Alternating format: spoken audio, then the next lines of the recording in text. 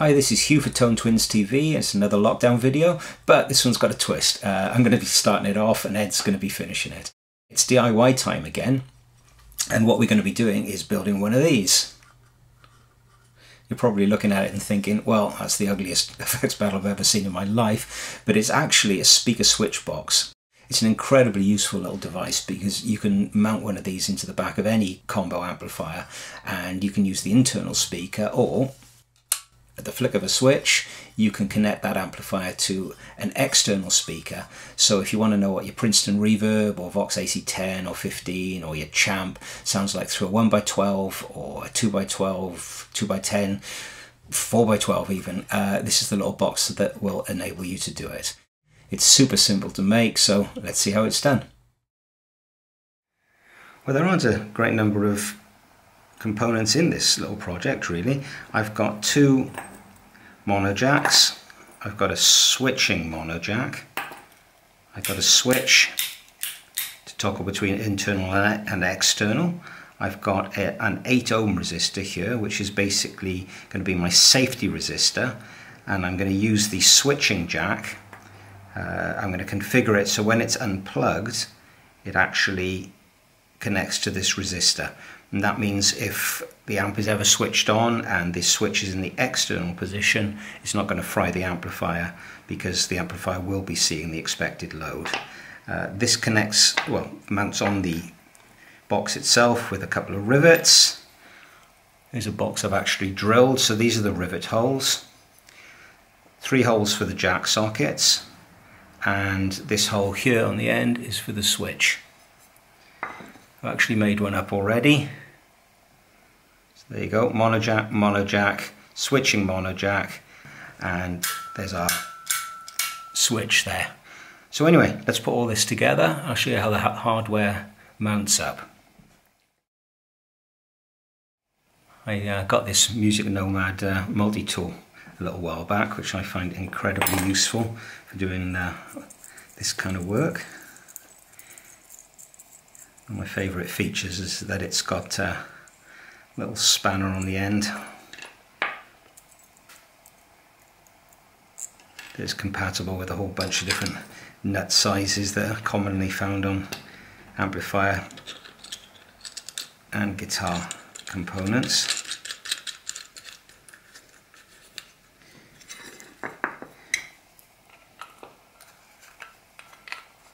That's the one. Okay, there's one in there. I'm going to do these jack sockets first. So this is the switching jack socket.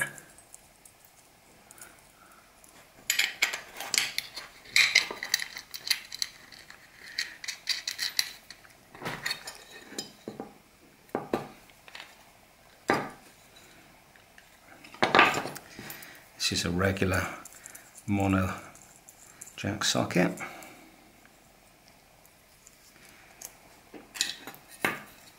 You could probably get away with cheaper style components really, but just something like this. There's so few of them, and I just like to use high quality connectors and switches if I can,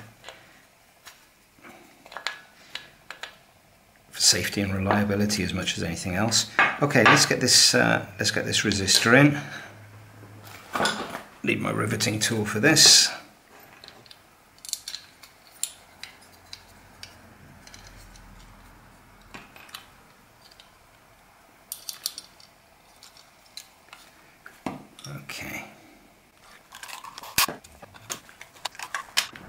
Okay, so there's the rivets, and this is firmly and securely mounted on there. This switch will be a little bit of a tight fit now because the resistor's already been added, but no big deal. There you go. Okay. Everything mounted up. So all I've got to do now is do the hookup wiring, and that should be fairly simple. Okay, it's time to get wiring, so I'm going to hook up this resistor first. Just got some fairly heavy duty cloth cable. Okay, so this is going to be our ground connection. So it's going to go onto this tag here on the switching jack.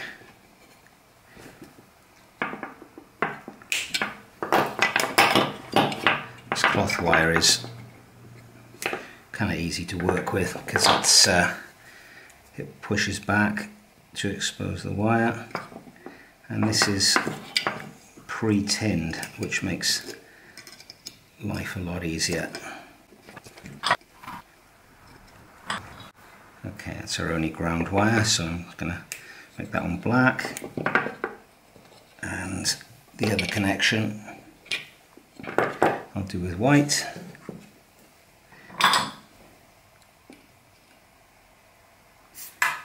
Always try and ensure that you don't actually move the wire after it's been soldered until the solder is well and truly set.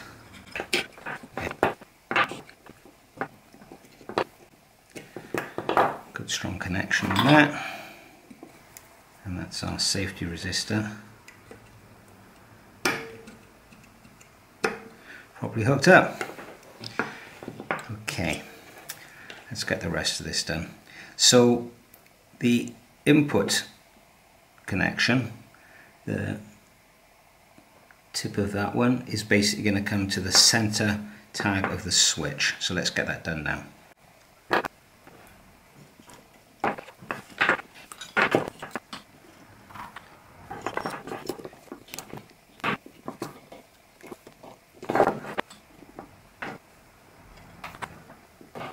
Okay, so this is where it becomes a little bit counterintuitive. Well, the wiring becomes counterintuitive because I want the box to be intuitive to use. So basically, if it's mounted upright in the amplifier, I want this connection here to be the internal speaker. So logically, you'd want the switch to be pointing towards the internal speaker. And then if this is for the external speaker, to activate that connection, you'd want the switch to go in the opposite direction. But basically, because of the way switches work, the external connection is going to be this tag, and the internal connection is going to be this tag. It's a little bit counterintuitive, but it'll work in the end. So the next thing I want to do is connect the tip of the internal speaker jack to this one here.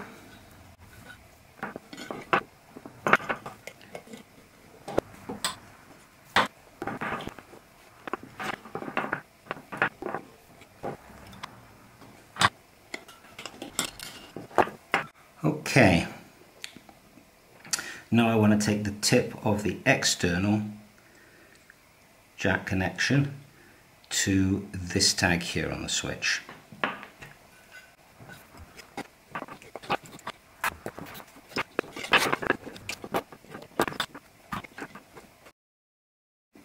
As you can see, all the connections are made, and I'll verify the circuit is working before I actually install it into the amp. You may notice that the only ground connection that I've made is the connection to the safety resistor, but because I've used a metal chassis, using my continuity setting on my meter again,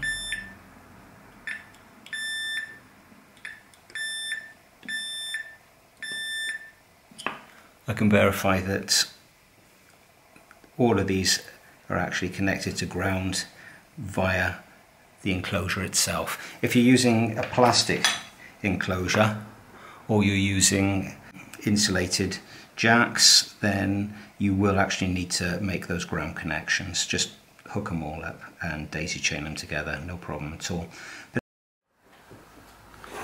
Okay, I've got a couple of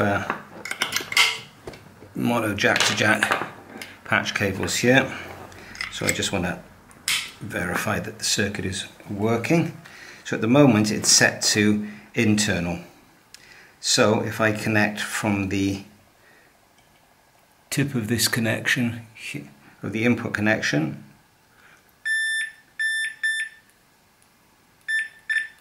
that works. If I switch it to external, it should stop working. Okay, so far so good. let's have a look at the external connection. So switch to external, and if I touch the input jack here, we're good. Yeah, that works. Okay, now then, still switch to external, and what I'm going to do is set my multimeter to its lowest setting, which is 200 ohms, and what I want to do is verify what impedance I'm getting on this input jack with this box switched to external. So if I touch the chassis with one side, I'm getting 4 ohms, which is the value of this safety resistor. So I'm very happy with that. The box is working. Better build the other one now.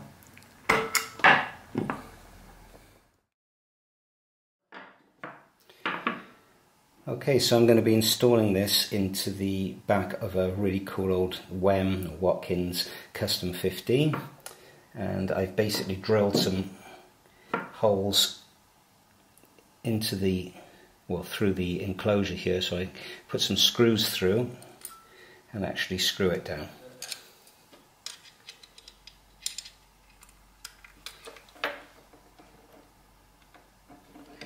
If you would prefer not to put screws into your cabinet, to mount one of these, you can actually use some Velcro. The stuff that's sold for pedal boards is absolutely ideal. Hot Rocks do a super strong one that is absolutely superb for this type of thing, but because the inside of the cabinet is black, and if I ever fill the holes I can just put some black paint over it and it'll be no problem at all. Totally invisible. Okay, so that's really tight on there. Right, so that's the output jack there for the external speaker.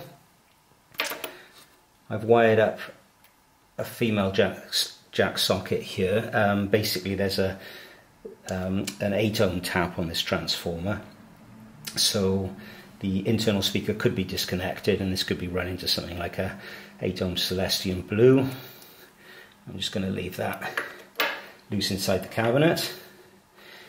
This is the connection for the speaker.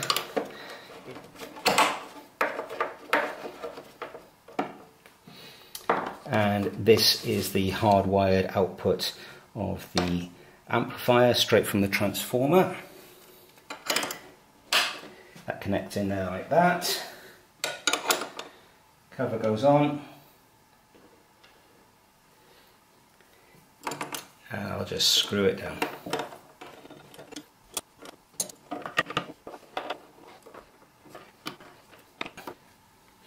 I've also written down 16 ohms here, which corresponds to the safety resistor that I've installed inside.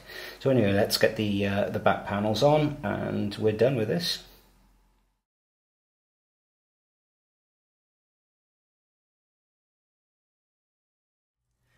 So as you can see, this is a really simple little project, only a handful of components, very easy to wire up and very affordable, and no scary voltages. So I'm going to hand you over to Ed now, and he's going to show you how it works and how it can greatly expand the range of tones you can get from any amplifier. Thanks, Hugh. Okay, so I'll record some quick guitar clips for you, hopefully showcasing a wide range of tones using the guitar's volume knob. The guitar I'll use today is a Novo Ceres J with some P90 pickups. All the speakers are mic'd up using the same Bayer M160 ribbon mic. The first speaker you'll hear will be the Elac 10-inch Alnico that comes in the amp as standard. Second, you'll hear a rather mighty 4x12 Greenback loaded cab with some pre-roller 20-watt Greenbacks in it. And finally, you'll hear a Tayden ACE 25, very much a Celestion Blue clone, in the Tweed Lazy J extension cab. Hopefully this will showcase the range of tones that a small speaker box like this will help you achieve with an amp. It's worth noting that the box itself isn't a impedance matcher, so make sure your cab matches the impedance your amp wants to see. Otherwise, use a device such as the Weber speaker matching impedance transformer to make sure things run smoothly. Hope you enjoy.